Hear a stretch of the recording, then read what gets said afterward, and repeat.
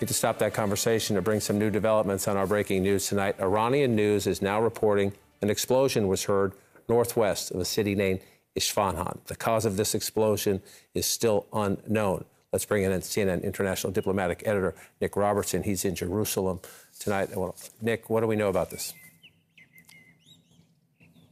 Yeah, John, we've been tracking a number of reports that have been coming out of a number of locations in Iran over the past several hours. And this is the first time now that the Iranian news agency Fars is confirming that explosions have been heard around Isfahan, several hundred miles away from Tehran. But this city is a city that has multiple military bases around it and also has one of Iran's principal nuclear research facilities.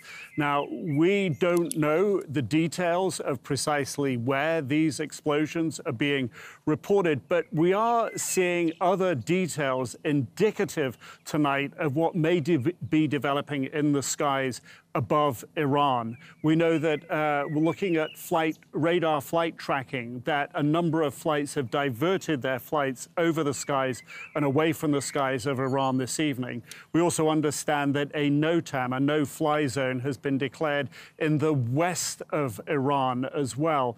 There are a number of other cities where we've heard from local sources on the ground, locally reported, unconfirmed by us, that there have been other explosions. We can also say that earlier on this evening, a number of small earthquakes were detected in Iran. All of these different developments, John, we're trying to piece together to give a complete picture of what is happening. Of course, there has been huge expectation that Israel was going to strike back in a decisive way at Iran. Indeed, Prime Minister Netanyahu said just a couple of days ago that that would be happening. And the British Foreign Secretary indicated he understood there would be strikes in Iran. What we are trying to assess right now is who is behind these explosions reported in Isfahan, what the bigger picture is adding up to at the moment, and therefore the implications that this might lead to. I think we're at the very leading edge here, John, of trying to get a solid picture of what is happening in Iran tonight. But airspace affected, explosions reported around a significant city with significant bases and a major nuclear research facility in Iran tonight, John.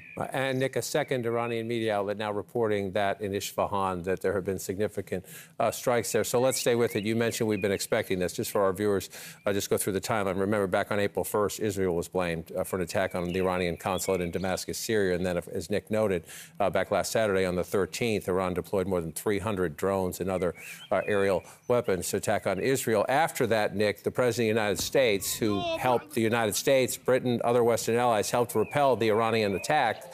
And the appeal from President Biden to Israel was, you proved they couldn't hit you.